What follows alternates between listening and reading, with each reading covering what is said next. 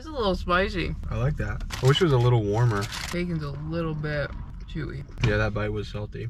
So, we are trying the ghost pepper Whopper. That's what it's supposed to look like. And it has a flame grilled beef patty, spicy queso, crispy jalapenos, bacon, and ghost pepper cheese. All on a toasted orange and black sesame seed bun. So that's what it's supposed to look like. Keep in mind. Now let's see. It's cold and it's a regular bun. A regular bun. It's got orange cheese on it. So. It's got orange cheese, ghost pepper cheese. Mmm. And then this. Okay. Let's try to get a little bite of everything here. Pretty much just smells like a Whopper. There's no unique smell that I can smell. It is a little spicy. That cheese is ghost pepper cheese. And then the bacon's got a little crisp to it. And then crispy jalapenos and spicy queso. It does have a little bit of spice to it. Yeah, that's a decent amount of spice. I like it. For a fast food hamburger, I mean, it's not like spicy, but for a fast food hamburger, it's pretty spicy. Bite right out of the middle. Super salty. This bite out of the middle I just took. I wish it was a little warmer. Bacon's a little bit chewy. Yeah, that bite was salty. The middle part. If you get a bite of the middle and then a bite of the edge, that bun and regular patty equal it out a little bit. Yeah, the bacon's just way too salty, I guess. I think it's the queso and the cheese. I think it's cheese on cheese in the middle that makes it salty. And probably the bacon too. At least with this one, most of the ingredients seem to be piled in the center, not well displaced. The two pieces of cheese were stacked on each other in the middle instead of laid next to each other.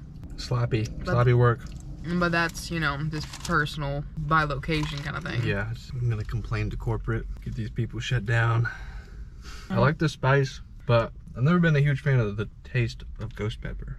Yeah, I like that it's got a nice kick to it. The middle of it, I wish they would have put things more evenly. Wish they would have gave us the right bun, but the outer edge of it, I feel like is decent. I don't know if it's better than a regular Whopper though. A regular Whopper, it's my favorite fast food hamburger. I think it knocks everything else out of the park. It's a 5 out of 5 all day long. This, if it had the orange bun and everything and it was, you know, spooky wooky for the season, it would be like a 4. But it doesn't have the right bun. And that combined with the fact that it's pretty salty, I'm gonna knock it down to a 2. That's what I was thinking of too. Yeah, I mean, I like that it's spicy, that it actually is spicy.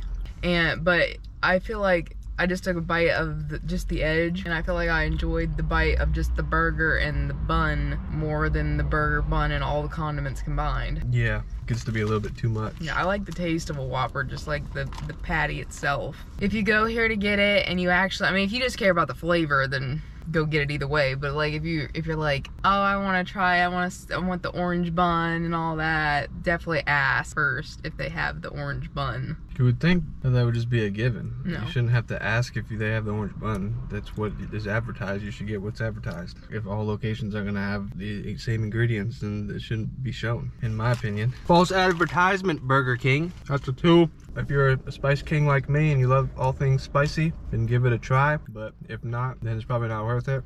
Unless you said that it's got the right buns, that might be cool for an Instagram picture. Which, by the way, we have an Instagram now, and she runs it.